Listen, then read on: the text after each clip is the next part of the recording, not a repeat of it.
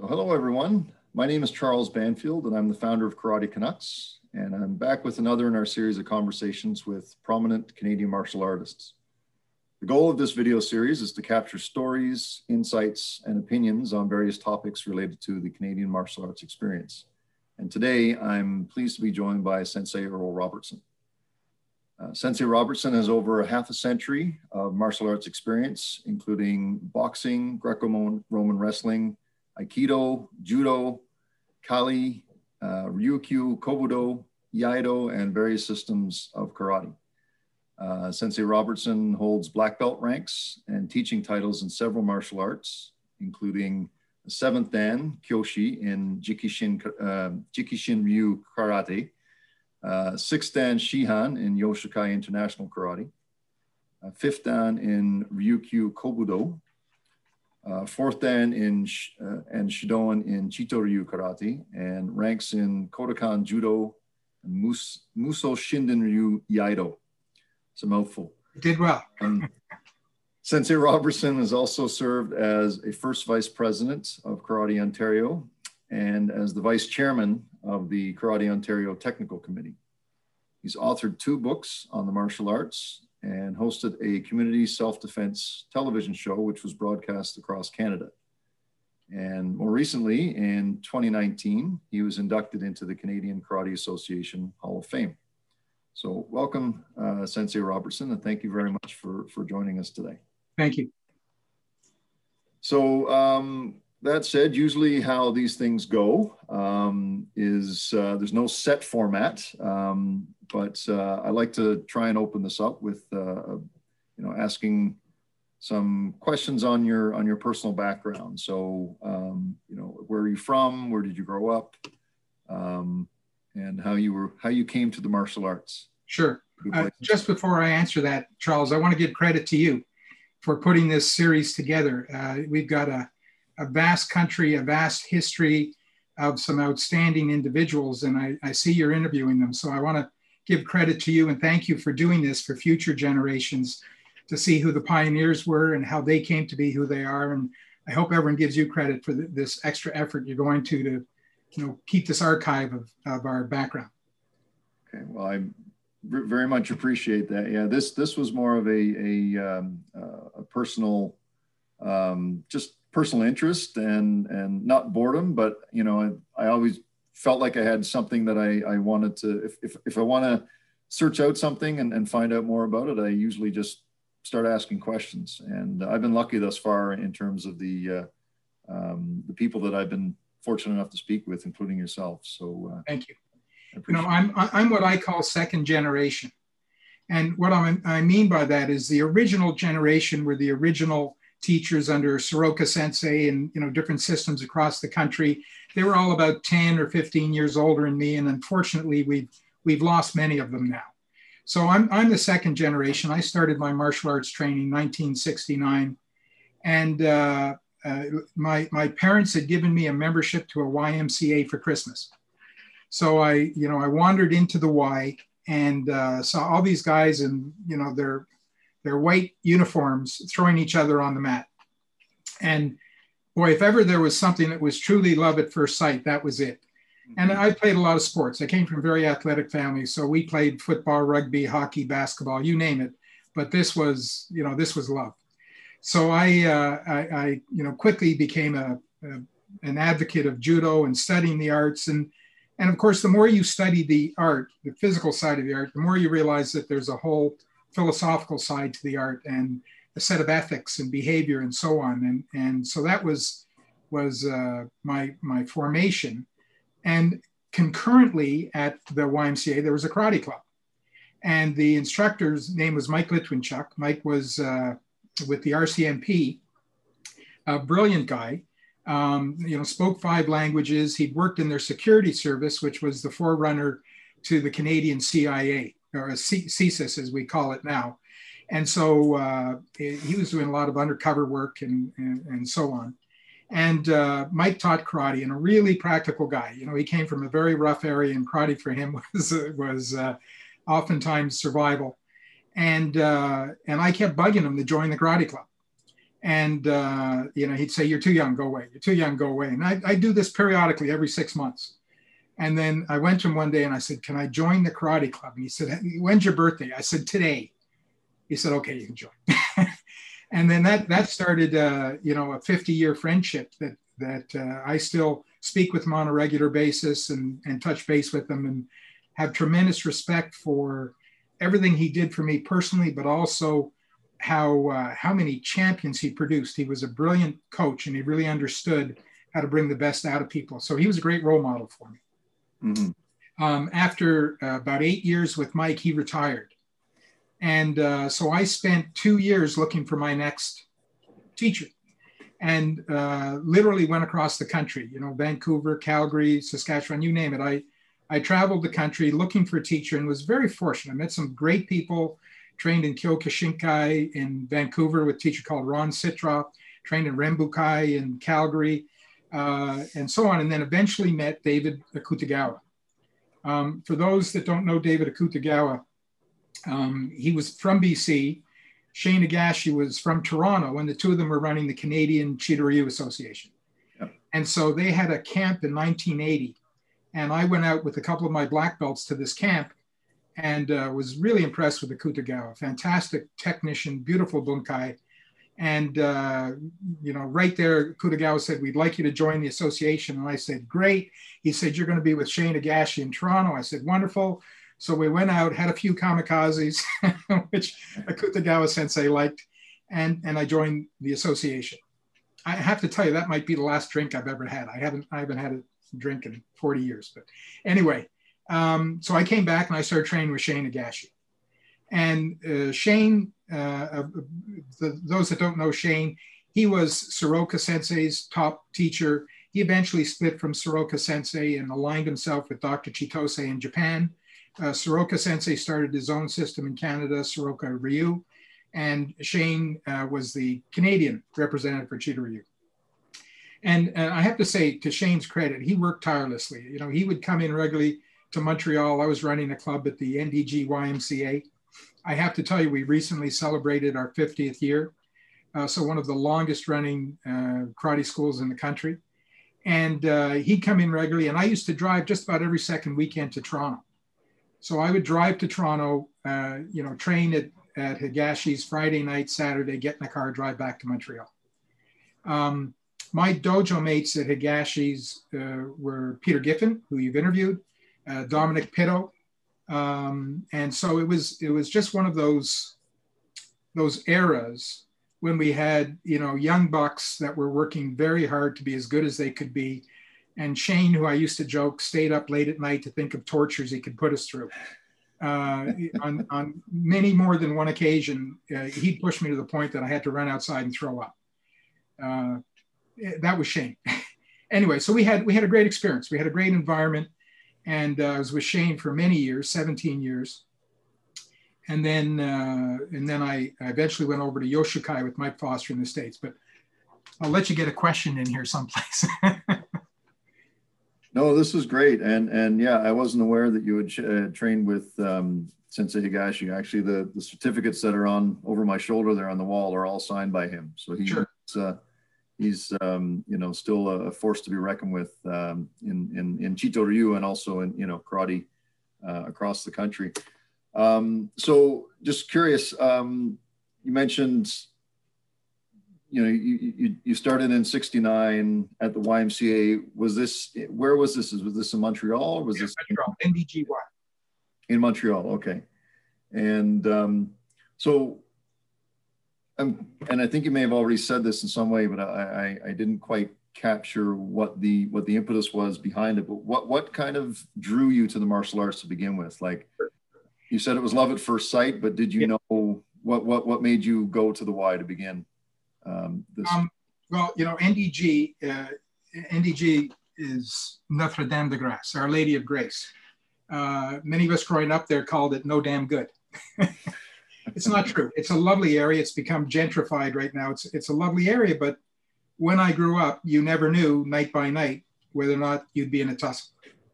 And so, my impetus, like many people, and originally in the martial arts, is I have to learn how to defend myself.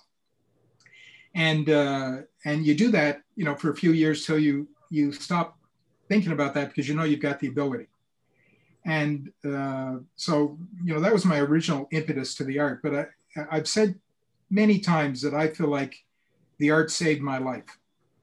I could have easily gone down a path that I've seen others go down that would have taken me in a bad direction. And the arts gave me a sense of direction and purpose and ethics and caring about others, caring about yourself that I can't replace. And I know many people find this in various activities. You know, you mentioned the military earlier, or other arts, but for me, I always felt that martial arts had an extra element to it in the sense that you're not just studying an art, there's an element of practicality there that it must be effective. And over the course of my life, I was a competitor for many years, and then I was a bouncer, and then I was a dojo fighter. I used to just throw my gi over my shoulder and go find a dojo and say, hey, anyone I can fight with. And it changed my perspective. I will tell you, when people refer to me as a martial artist, I often reply, no, I'm a fighter. I've chosen martial arts as my tools, but at its core, I was a fighter. And so my interest in all the various arts was less about the art, although I have tremendous respect for it, but it was really, I'm a fighter. Is this a tool I can use? And so, you know, much of my orientation has been around the practicality of what we do. And, you know, unfortunately, I've had many times to test the practicality, not least of which because I was training security forces and police forces and working in the field, and, you know, you find out what works and what doesn't work. So it was more the practical side, the practical applications. Yeah. Originally. So how has that evolved then over time? So that was the original impetus. Now, you know, you've been involved for, you know, over 50 years or so. You know, what is it that keeps you involved in it now? You know, I would assume your fighting days are over. As you know, I mean, from a practical point of view, you know, I would hope that for everyone. But you know, what keeps driving you to stay involved? Oh, I have two answers for it. The first one is a line I heard that I love, which is, I'm not as good as I once was, but I'm as good once as I ever was. Look, you know, things evolved, and I can tell you because I've always had a strong interest in teaching. I actually started my first dojo in 1974. So, you know, people still thought karate was Chinese food. But I've always had an interest in developing others, and that, by the way, is transferred into my business career as well. But the thing that struck me was in the original days, when you walked into a dojo, it was a dojo of tough guys, and the only people that survived were the tough guys. And quite frankly, they didn't need martial arts. You know, they were already tough guys, and over time, my perspective evolved where I thought, well, you know, it isn't the 1 out of 30 that needs martial arts. It's the 29 out of 30. And our teaching has to be focused on creating an environment where everyone's skill sets do improve. There's a practical application to what they're doing, but it shouldn't be the sort of blood and guts environment I started in, where the 1 out of 30 stays, 29 quit, and those were the ones that really needed the arts. So when I and I've opened up many dojos across the country, but my most recent I opened up in Mississauga, and our tagline was simply building life champions. And we had expectations of our students that how they behaved was the same inside the dojo and outside the dojo. We expected high academic achievement or pursuit of excellence. We expected them to share and be supportive of other students that are working with. There's no place for meanness or bullying or any of those behaviors. So for us, teaching became really a foundation to say, if we teach you properly, and if you listen to the lessons and apply yourself, you will have success in life. You'll be a good citizen. You'll know how to interact with everyone. You'll whatever your your dream or pursuits are, you'll be able to do it with excellence in mind. And I'm quite proud to say, you know, we produce not that many. We're a small association, you know, a little over 100 black belts, but almost to a person, they've had just outstanding lives. And, you know, many doctors and researchers and academicians and so on. And so we're very proud of how people took the lessons from the dojo and applied it to their life pursuits. So that's the ultimate goal for you now. Then is that, as opposed to creating fighters, more creating, you know. We still create fighters. I know, but I mean that's not the. No, but that's not the goal. You know, I'll give an example. You know, my daughter was a very good competitor. She was on the national team, competed at the Junior Pan Ams, and so on. And I would frequently say to her, "Listen, this isn't the end game. The lessons you're learning are what you're going to apply to your life. That's the end game." And, you know, she's gone on, she's got an advanced academic degree. She's had, you know, a terrific business career, smart as a whip. But more importantly, that's what we expect from every student. The lessons you learn here, you should apply to your business. Mm-hmm. Mm-hmm. I can tell you just a funny little story. I started my business career with Procter & Gamble, and then I ended up going over to Xerox. And at one point, they recommended me to be a regional manager. And I was only 26 at the time, and the vast majority of regional managers were 35 to 40. And they sent me down to Stamford, Connecticut, where our head office was, to meet the CEO of the business. And he was interviewing me, and he said, well, you know, why should we at this young age put you in this position? And I said, well, I have to tell you, I have a martial arts background. I've been studying martial arts and teaching martial arts for many years. And one of the things I've learned is that whatever someone does, they can do a little bit more. They can do just a little bit more. And I said, it's not about, you know, not recognizing achievement. Of course you do it, but it's always, okay, what's the next level? How do we grow and stretch together? And he looked at me and said, you've got the job. And it was a reflection, I think, of the fact that what we do in a martial arts dojo really does translate into outside life. And that there are people that recognize the type of discipline and perseverance that's involved are really human qualities that they should be able to display in their regular lives. Yeah. Yeah, that echoes a lot with my first formal karate instructor, is a gentleman named Terry Walsh, based out of Orangeville, Ontario. And when we were looking for a place for our son to enroll him into, you know, some form of martial arts training, whether it's karate or whatever else. And what he said, one of the things that he said that really resonated, and actually it's echoed in what you're saying, is that, you know, he indicated that his dojo is not in the karate business; it's in the potential business, the potential business. So yeah, that sounds very much like what you just shared. Good for him. Good for him. Yeah. So in the introduction, I had listed off a number of different martial arts, you know, ranks and titles and so on that you hold. Do you want to share a little bit about, you know, who your influencers are in those, or who your instructors and so on have been? Absolutely. Well, you know, I'll reference first my karate instructor right now, Master Inamoto. Inamoto Sensei was Dr. Chitosei's right-hand man for 40 years. He lived around the corner from him in Kumamoto. I've been there many times, by the way. I was, I think, probably inspired by Peter Giffen, who had been to Japan so many times, and I said, okay, I got some work to do. So now I've been there many times, and every experience has been marvelous. But Inamoto Sensei studied various arts, and all from the Hanshi 10th Dan. So he's a 10th Dan in karate, he's an 8th Dan in Iaido, he's an 8th Dan in Kobudo, he's a 5th Dan in Jukendo, he's got black belts in a variety of arts. And every one of his teachers is the founder or the senior teacher in the system.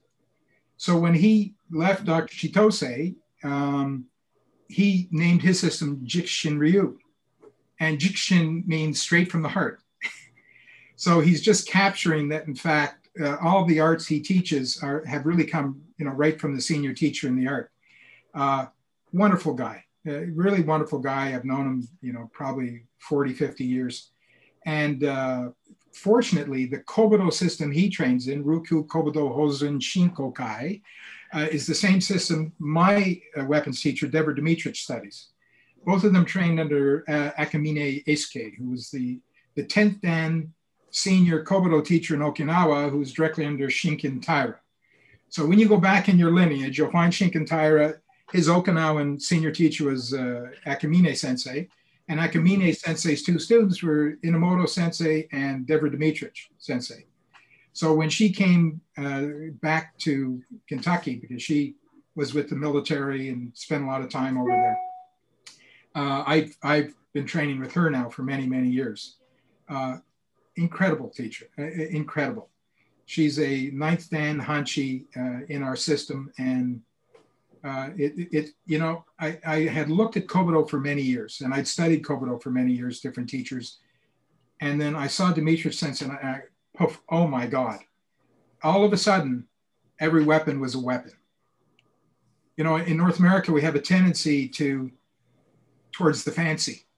Mm-hmm. So, we do a weapon and weapon kata and so on. And more often than not, people are choking up on the weapon and they're twirling it like a baton. And it looks very impressive, but there's no real practical combat application to it.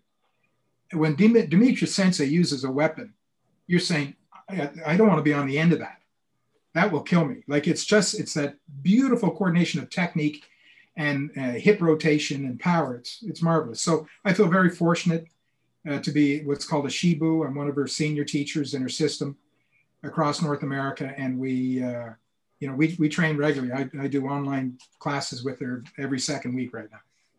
Yeah. So what is your favorite implement then? Is it the bow or is it something else? I like Iku. I like the oar.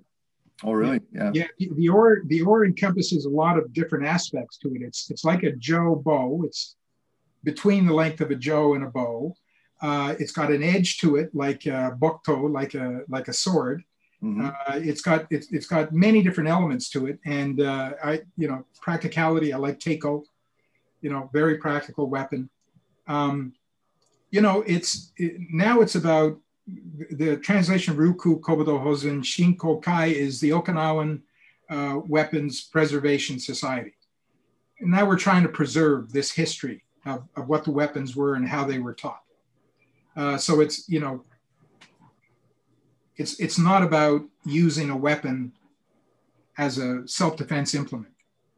It's true that you could pick up anything and use it as a self-defense implement, a bottle, a magazine, whatever. When you understand Kobudo, you understand how everything can be a weapon. But, no one's walking around the street with a pair of kama in their gi, or hopefully not. Anyway, so that's my weapons influence, as well as I trained many years with Shane in Kobudo, Shane Higashi. And then Judo was originally with a number of teachers, eventually Don Mia, fantastic teacher. He was a teacher by profession.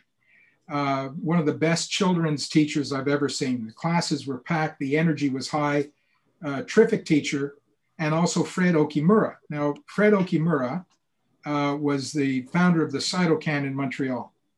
If you've ever heard of Doug Rogers, who won a silver in '64 Olympics, Fred was his teacher. And then Okimura Sensei moved into Iaido.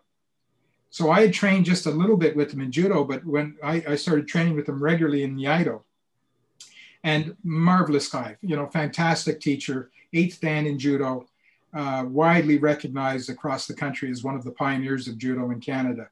And had just a sensational time learning from him. And then unfortunately business transferred me back to Toronto. And so I wasn't able to continue my Iaido with Okimura, and he passed away, it's probably 8 to 10 years now, but another great influence. Shane Higashi, fantastic influence in karate.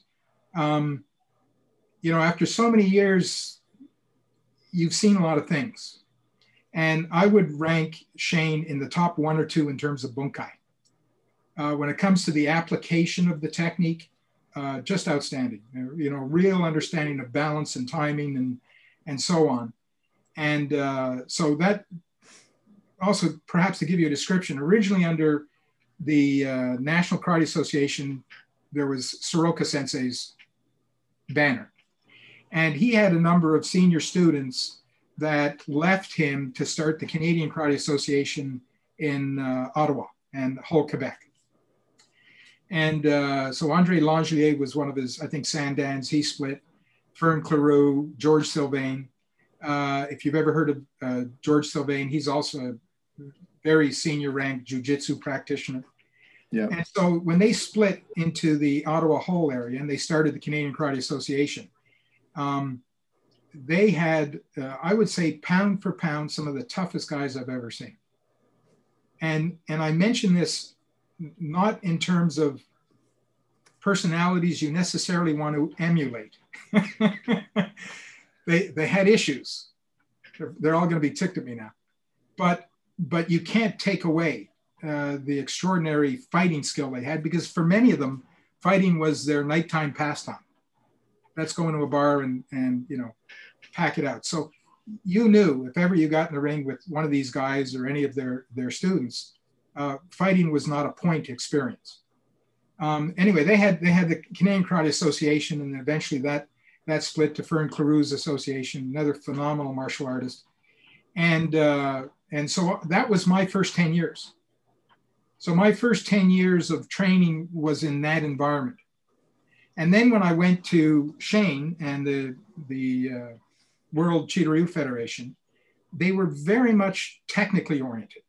So fighting wasn't really, you know, the aspect. They were folks that liked to attract academics, attract professionals, have an environment that was very safe, and a lot of concentration on technique. And I give them full credit. I learned a tremendous amount.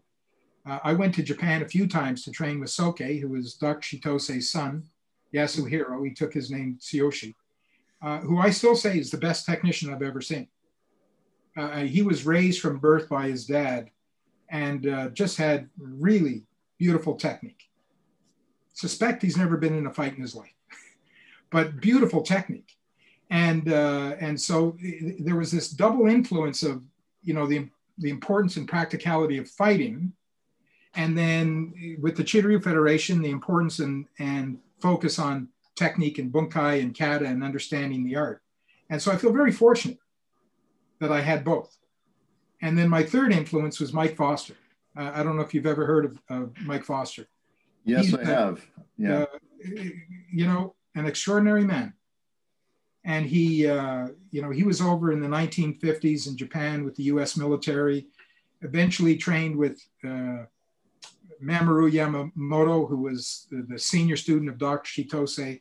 Mm-hmm. And he, Mamoru Yamamoto had been a 3-time All-Japan champion. He was a 6-foot-tall Japanese, long black hair down to his shoulders. He was like anything anyone did, he did a little better. Yeah. And Mike Foster was training with a Goju-Ryu teacher called Watanabe, who by the time Mike had hit second dan, you know, Mike's 6'5", he's a big guy. Mm-hmm. And Watanabe said to him, you know what, you need to be training with Yamamoto. So he introduced them, and then Mike was with Yamamoto for most of his career till he started his own association in Florida. Tremendous martial artist. I've often said the best Caucasian martial artist I've ever seen. And, you know, full credit to his fighters. He had a group of black belts that, again, I felt like I was back in my early days. Every single guy there was a really competent fighter. And he had many of the students go on to win kickboxing championships and boxing championships and so on, because they had that type of rigorous training that they could handle it. Mm-hmm. Yeah, I'm somewhat familiar with Sensei Foster and also Yamamoto Sensei. You know, just because of the similar lineage, you know, through Chito-Ryu and the like. One thing I've always wondered, and because and forgive my ignorance, but I think you're probably the best person that I've spoken with so far that can answer the question. Yoshukan versus Yoshukai. Yeah. Is there a difference? Is it the same, one and the same, just two different ways? I know that the difference between the words kan and kai, but Yoshukan, Yoshukai, I'm just curious as to Sure. how that falls.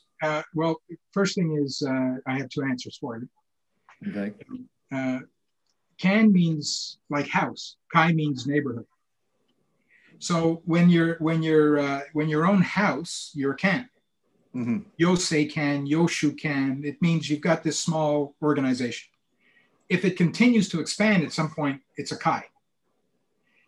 When Yamamoto left Dr. Chitose, he started the Yoshukai. Yoshu means like School of Continuous Improvement. So he started the Yoshukai, but of course, he was an 8th dan under Dr. Chitose before he left. So much of what he did was Chito-Ryu influenced. Yamamoto, being the fighter he was also very influenced by Kyokushinkai. And so when I look at modern Yoshukai, I see a lot of similarities between not just Chito-Ryu, but also the Yoshukai influence in their kumite practices and so on, leg kicks, all that type of thing. For me, Yoshukan is just a combination of Chito-Ryu and Yoshukai, which are my two main influences. And so, at the time when I started the association, I had a 6th dan in Yoshukai, I had a 6th dan in Jik-ki-shin Ryu, which is Chito-Ryu. And I approached the National Karate Association. They have something called the Senior Technical Committee, which is made up of 7 or 8 of the most senior teachers in the country for each system. So Shinagashi was on that, and I don't think Kenzo Dozono was on it, but Alex Waith from Water-Ryu was there, and Sato for Shito-Ryu, and Soroka Sensei, and so on. So I had to do a written exam and a physical exam to receive style recognition, which we did. And that's very important to me because, in the course of my life, I've come across people that, they've trained 10 years or they have a 2nd dan, and I'm starting my own system. and when you say, well, why do you think you're ready to do that? They'll say, well, Bruce Lee did it. And I'll say, Bruce Lee was a 6th dan before he split away. He was already a very senior teacher in an art before he created Jeet Kune Do. Mm-hmm. So getting this recognition was very important to me personally, and I think to our students and association, because it means our diplomas are recognized, our system is recognized, and there's quite a bit of research that went into it. The Chito-Ryu background is interesting to me because only in Canada is Chito-Ryu considered one of the 5 major systems. The rest of the world, it's not. Yeah. And the reason is because these other systems astutely would send teachers out into Europe and Britain and US and so on. They would send them out, fund them, and they would build their local systems. And Chito-Ryu didn't do that. So when I've been training in Japan in Chito-Ryu, we would do a class in the morning with Soke, often 6 a.m. till 8 a.m., that type of thing. We'd have another class at lunchtime. But every night I could go visit another dojo. And all of these phenomenal senior teachers, 8th dan, 9th dan, were all in this small area of Kumamoto. Mm-hmm. And you could go train with each of these different teachers and learn from them. So as a student in Japan, it was a great experience. As a system, they weren't very astute in terms of building a worldwide organization. Yeah, well, it's kind of interesting that because Higashi Sensei is done probably more than anybody else in the proliferation of Chito-Ryu around the world, like Australia, in Europe, Norway, other places, and a number of his former students have gone, to places like Scotland and Romania and Hong Kong and places like that to spread the style kind of thing. So, well, actually, a few of those were my students. Oh, and your student, okay. So the Hong Kong dojo, the Iceland dojo, Singapore were all associated through me. But regardless, it's what happens within art. People reach a certain level, they go out, they expand, and they build the system. Fortunately, in my business, I've often had national responsibilities. And the consequence is that I'm often going back and forth across the country. And it gave me the opportunity to visit other dojos and train with other people at each part of this country. I was stationed in New Brunswick at one point, and there happened to be a Chito-Ryu dojo, so I was able to train with them for a little over a year and so on. So, you know, when that happens, there's always cream that rises to the top. Mm-hmm. You know, you go into an area, you train 20, 30, 40 people. There's always a couple when you leave that say, well, I want this to continue. And then they become affiliated and associated, and then depending on their skill sets and energy level and drive and so on. I have a student in Quebec. I went back and forth between Toronto and Montreal a few times for business. And the last time I left, one of my, and I wasn't sure who was going to take over. I had, you know, probably a dozen black belts at that point. And one of my students, you know, rose to the top, and here it is 40 years later. And she's one of the most senior practitioners in the country. Her name's Louise Provencher. Yes. Louise has a, you know, 6th Dan Renchi grade. She's got NCCP level 5, with the exception of maybe Norma Foster. I think she's the only woman in Canada that has that level, which is an Olympic level coaching in our arts. Yep. She's got a great crew of black belts she's developed, and she also was inducted in the Hall of Fame, as she should have been. So sometimes that happens, that you know, certain students rise up and continue the dojo. So over your many decades of practice and training and so on, have there been, I'm sure there have been, but I don't want to assume, what would you say have been probably the most prominent eureka moments in terms of your, you know, sudden understanding of either concepts or technique, or, you know, the practice as a whole within the system and so on? Sure. Anything you can share on that? There's eureka moments physically, technically, and there's eureka moments philosophically. Mm-hmm. So, you know, I can tell you physically, I often tell my students I was a 3rd Dan for 6 years. And what I learned in those 6 years was 1 inch. And they say, Sensei, what are you talking about? I say, you know, it took me 6 years to realize that this or this made a big difference to the overall technique. Just that extra little ikite, that extra little extension on everything you're doing, mm-hmm. gives you that extra little, you know, movement. But it took 6 years. And that's what happens with martial arts training, is your learning curves like this when you start. And then it starts to plateau, and then you plateau for 3 months and then jump up, and plateau for 6 months and jump up.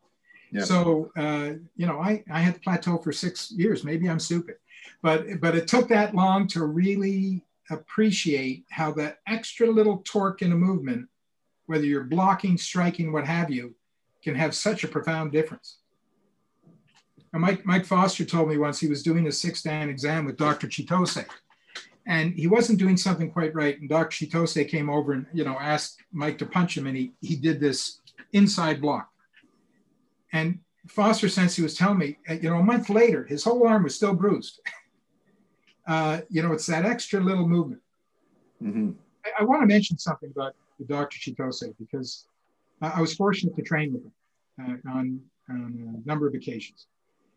And I've got tremendous respect for what he built. I mean, you just have to take a look at some of the senior students he's produced in the association and give him full credit.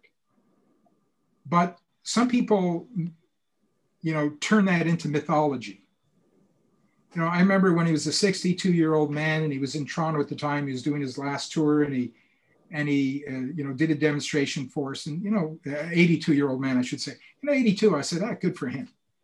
But I'm listening to some of the other teachers around me saying, did his feet even touch the floor?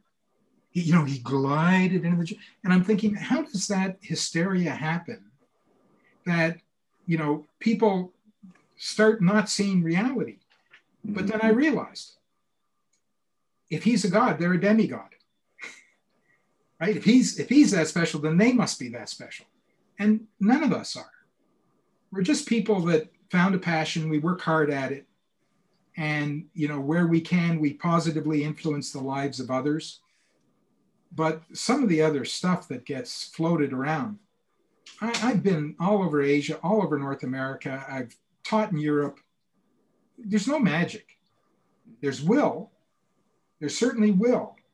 I used to watch Fern Claroux breaking bricks, even when he was sitting in a wheelchair, and a feat that I couldn't replicate today. And I say, man, that man has an iron will. It's not magic. So you mentioned that there's two kinds of eureka moments, you know, yes. Philosophical and physical. Yes.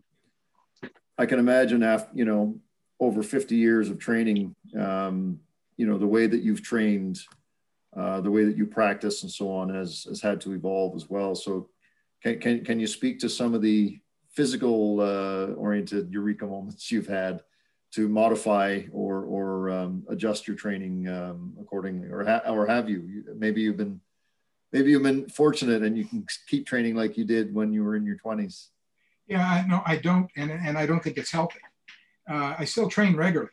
I just finished the workout before I came to see you. I set a goal for myself last year to do Sanshin. I don't know if you know the kata Sanshin.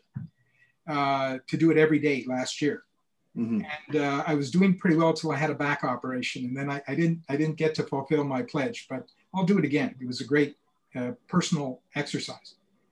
I've had eureka moments as a fighter, and I've had eureka moments as a technician. You know, one of them is learning how to project ki. And I don't want this to sound esoteric, but there's a way when you strike someone that you're not striking the surface, you're actually pushing your energy right into the middle of them and shaking up their internal organs.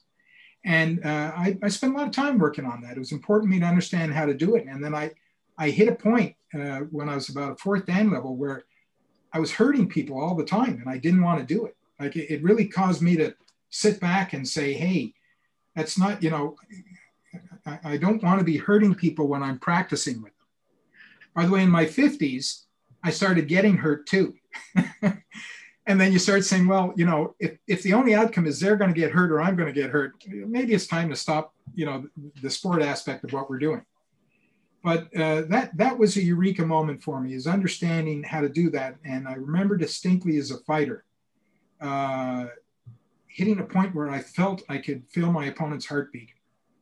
You know, you're just into the rhythm and you're feeling their breathing and feeling their heartbeat, and your timing gets really, really tight because you've got that degree of sensitivity. I'll give you an example. I was very fortunate. I was able to have training with Joe Louis, the world heavyweight karate champion from the US, and with Bill Wallace. And I remember fighting Louis at one point. And at the time I had a pretty good drop side kick, which is if someone came in and kicked me, I'd drop to the ground, kick up into their groin. And I'd used it successfully in competition. And it was a technique I had a lot of confidence in. And I was set up on Louis, and he was about to come in, and I must have done just the tiniest little flinch.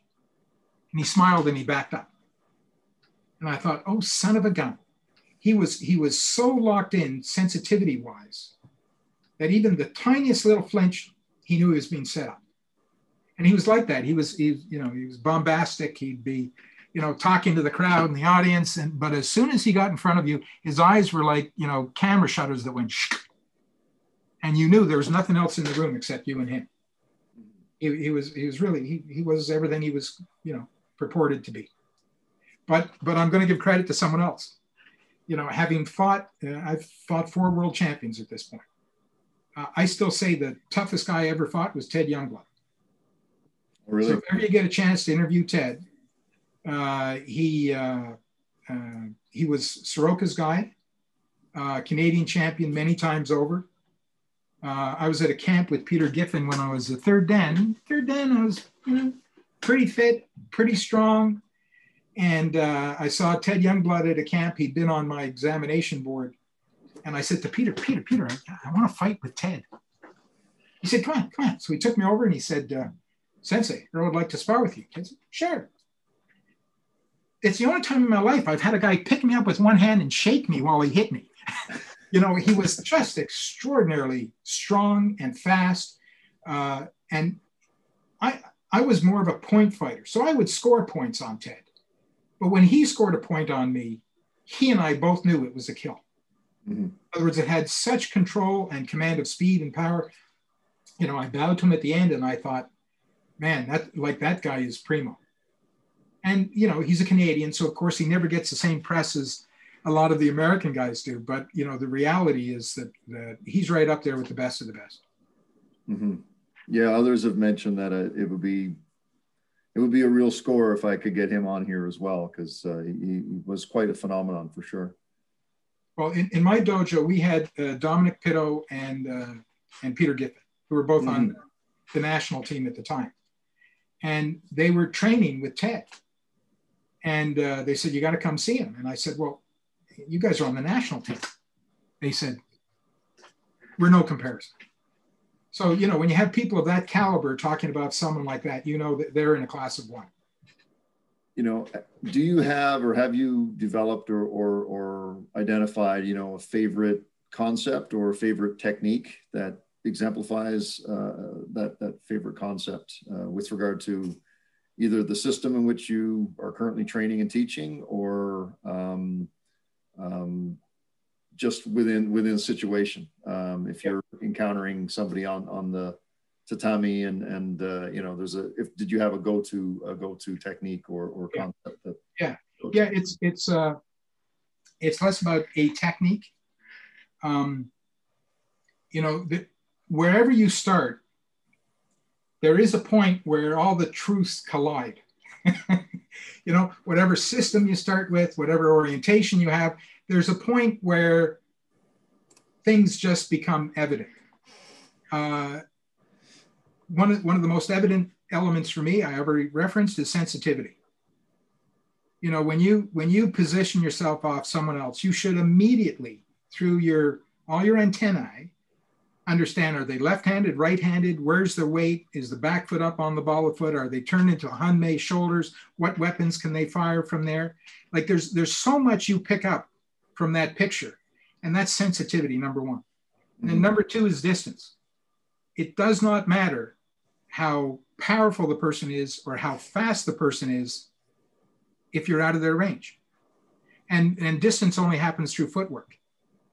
So as a fighter, I used to skip rope an awful lot. I used to do a lot of tons of bag work, a lot of shadow boxing, because your ability to move from point A to point B is absolutely critical to winning a fight. Can you get out of their range so that whatever they're throwing misses? Can you get back in their range so that you can fire off what you want to fire off? Mm-hmm. I had an experience as a brown belt. You know, most of the old guys like me, we had early competitive success. It probably was a good ego boost for us. And so as a brown belt, I was winning all the time. And then there was this guy from a Taekwondo school in Montreal that beat me. And then I fought him again and he beat me. And I couldn't figure it out. So I put on a hoodie and I went down to his dojo. And I sat in the back and I watched how they trained. And I realized that what they did is they would do a forward series of combinations, boom, boom, boom, boom, boom, boom, boom. And then they'd stop and they'd walk back.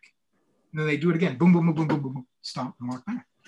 And I realized if you're in front of him while he's doing one of those combinations, he's really good.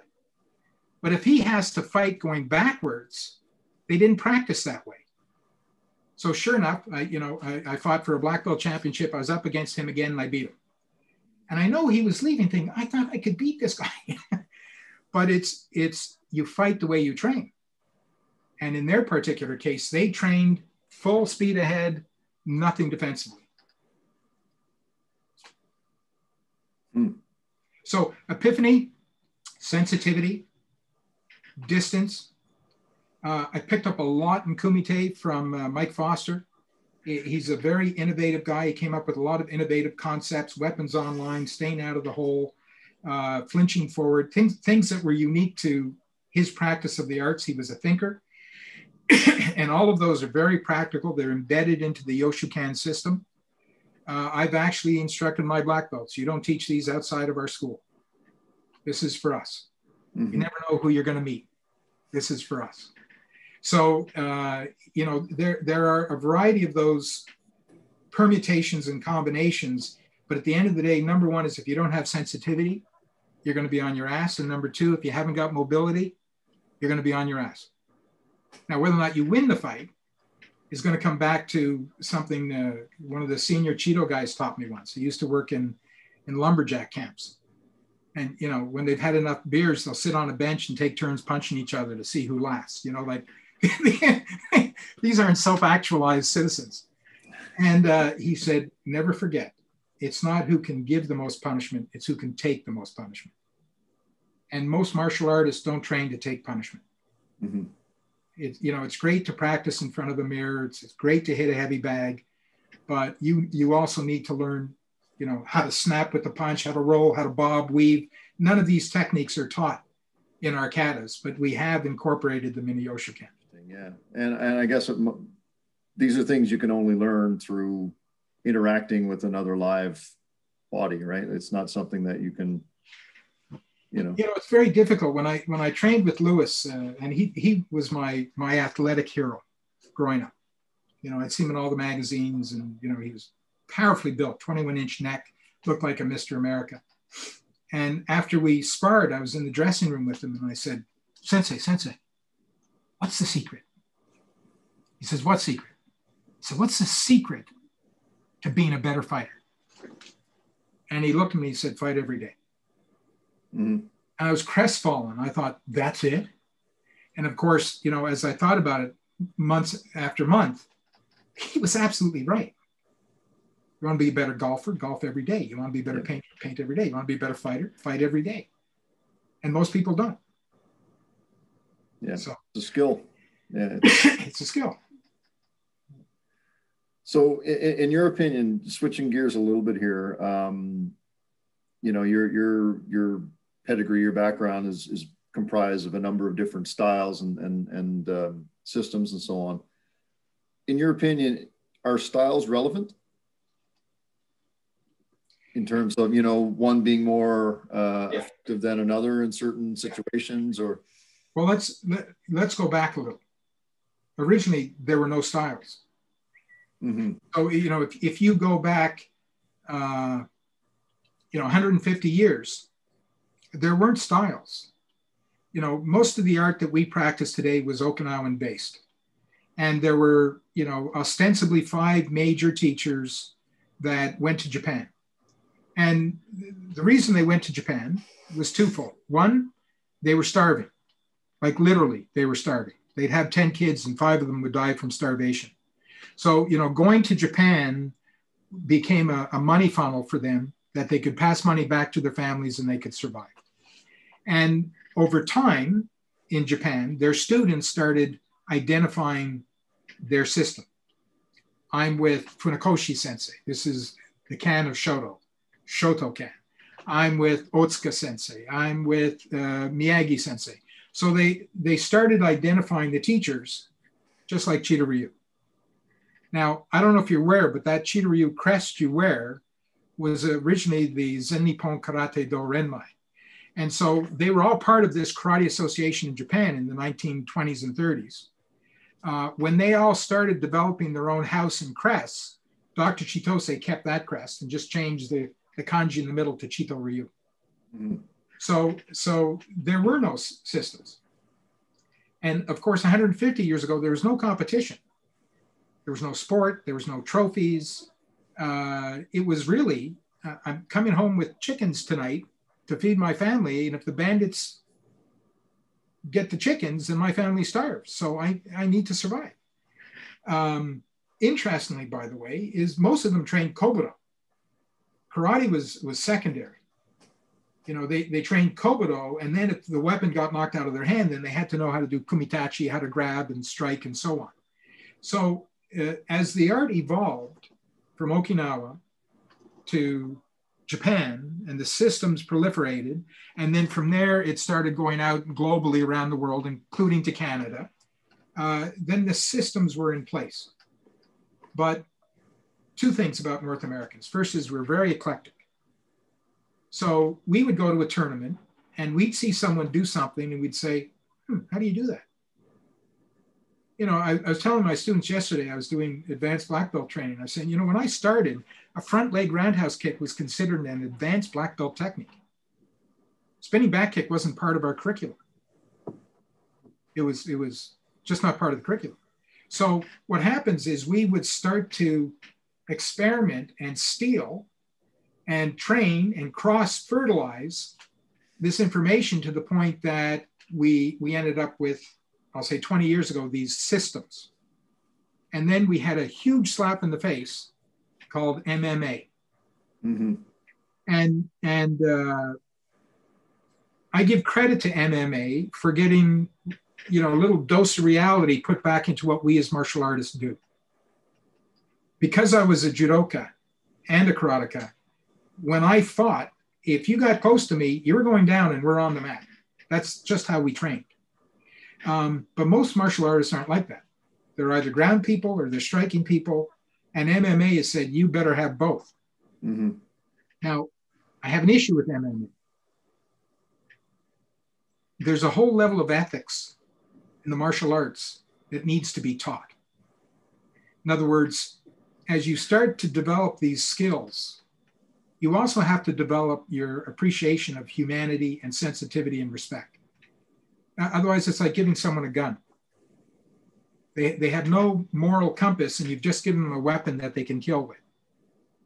But in martial arts, by the time you develop the skill, you should have also developed the appreciation for the art and the ethics. MMA, unfortunately, is not there. Some schools are trying to do it. I've seen MMA schools where they're giving out belts and diplomas and so on, the commercial exercise. But in terms of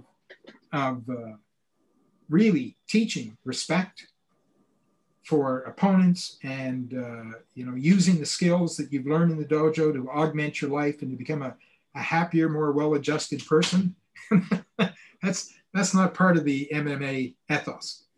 Mm-hmm. It was not core to it, at least. Right.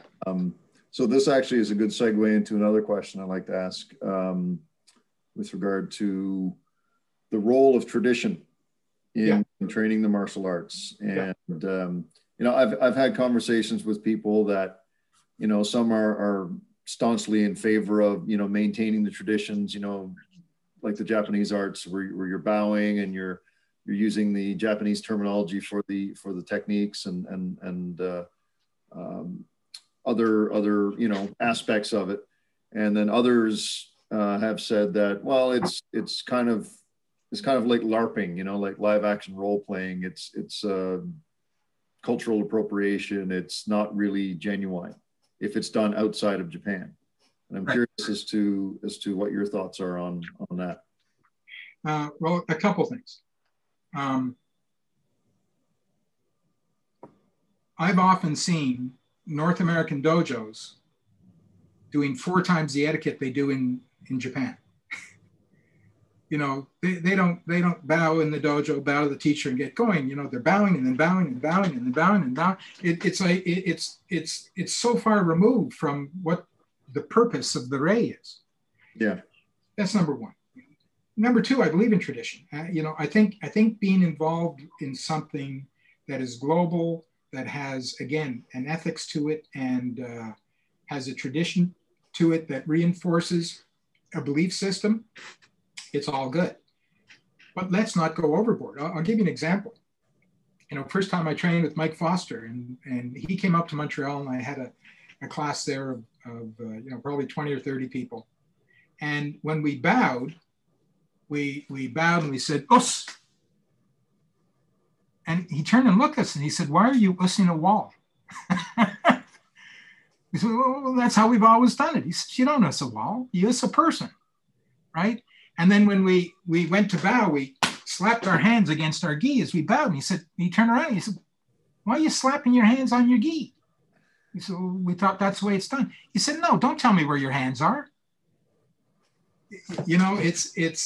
Sometimes we can get carried away with tradition.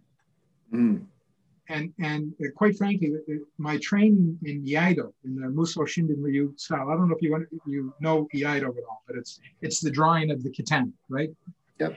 And one of the things that really reinforced my learning in Iaido, and I did Iaido to improve my karate, is every single little thing in Iaido has a reason. There's nothing they do, you know, the big toe moving here, the little finger moving here. There's nothing they do in Iaido that isn't based on live or die. If you're fighting someone with a 3-foot long razor blade, everything you do is very, very specific. And karate, unfortunately, in some cases, and I think this is because often the teachers are actually students of a student of a student of a student. They've gotten far away from the core, is they're adding more and more of these elements to the art that, in fact, real karate, it should be like a marble sculpture. You know, the art's inside the marble, and now you're chipping away all the unnecessary stuff. And you know, many cases people have taken a piece of marble and they keep adding more and more marble to it to create the statue. So technically, everything we do has that element to it that there's a reason, there's a purpose. The art gets taught this way. So in your opinion, what does a shodan signify to you? Like somebody earning their first Dan black belt. What does that mean in from your perspective? You're ready to be taught. So it's more of a mindset versus a skill set, or is there a maturity level that's required as well? Or you know, it's not so much that as, you know, of course, North America, particularly media, television, newspaper, so on, we made the black belt to be something special. Mm-hmm. It's not. In Asia, it's not. All it means is, okay, now you're ready to learn. You've got to first Dan level. Now you're ready to learn the art. You know, one of the biggest disappointments of my life, which I've now climatized myself to, is you train with the student 5 or 6 years to get a black belt, and then they're gone because they feel like, oh, I'm there. And you know, you're not remotely there, but I guess you fulfilled your parents' expectation of you getting a black belt, your friends, and this goal you set for yourself, and then they're gone. Now, listen, martial arts isn't for everyone. Everyone finds their own passion, whatever it is. Hopefully they do. But nonetheless, you know, shodan just means, you know, you're ready to start the path.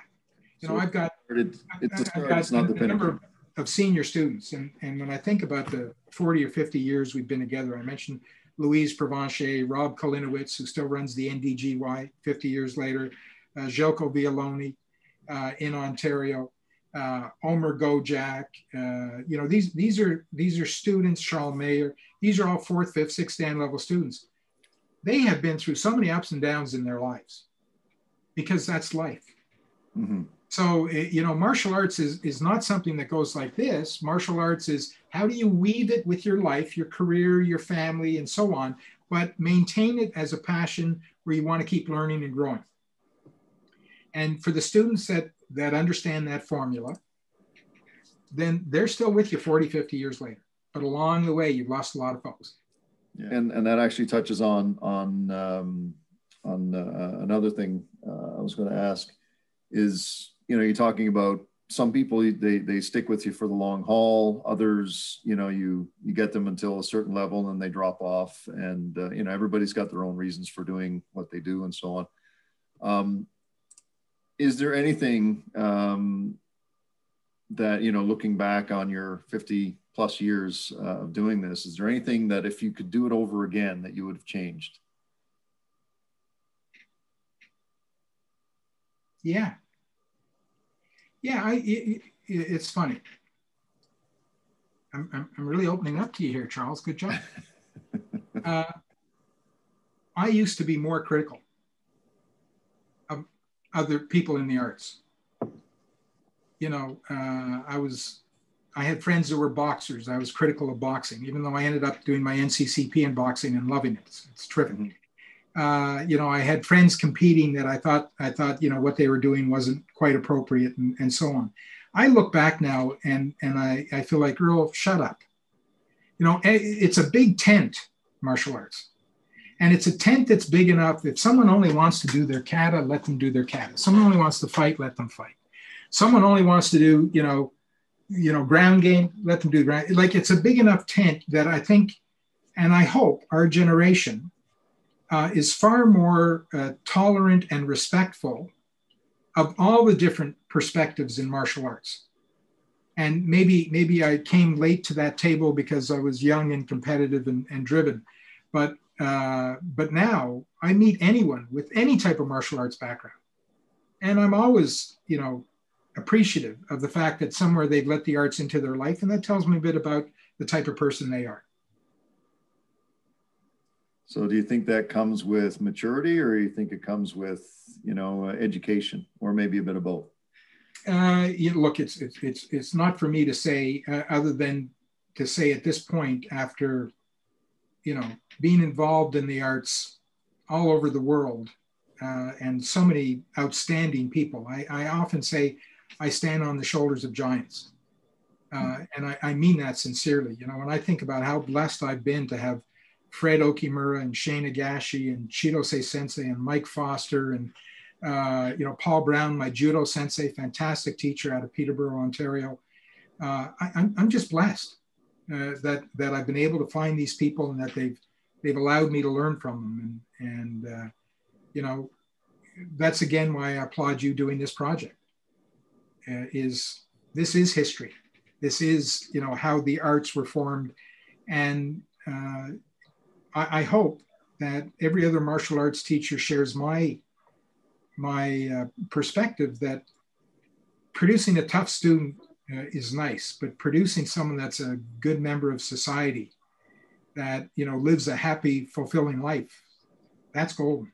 That's really. I think you've answered pretty much everything that I had to ask of you today. So really appreciate your time. Is there anything that you wanted to add that we haven't covered? Like, where can people find you or your association or your? Well, if they go on YouTube and they look up Yoshukai Karate, we have a number of videos up there. I want to give a shout out to my family who've been part of everything I've done. My wife is a fourth Dan, my daughter Renee a third Dan. My wife's name is Betty. She's been to Japan. She's run her own school. My son Jake is a second Dan. He's a professional musician and he's really good. But if he wasn't that, he'd be an MMA fighter. He's a tough kid. So everything we do is oriented towards our family and our community. And I think that's part of our role as whatever leadership mantle we carry, that we live lives that can positively influence the lives of others. Excellent. Excellent. Well, again, thank you so much. I sincerely appreciate your agreeing to come on and share your wisdom, share your thoughts and experiences. And, I think those who watch this will gain something from it. I know I have. I've been making notes the whole time. So thank you, Charles. I appreciate the opportunity. Okay. Thank you very much. Take care.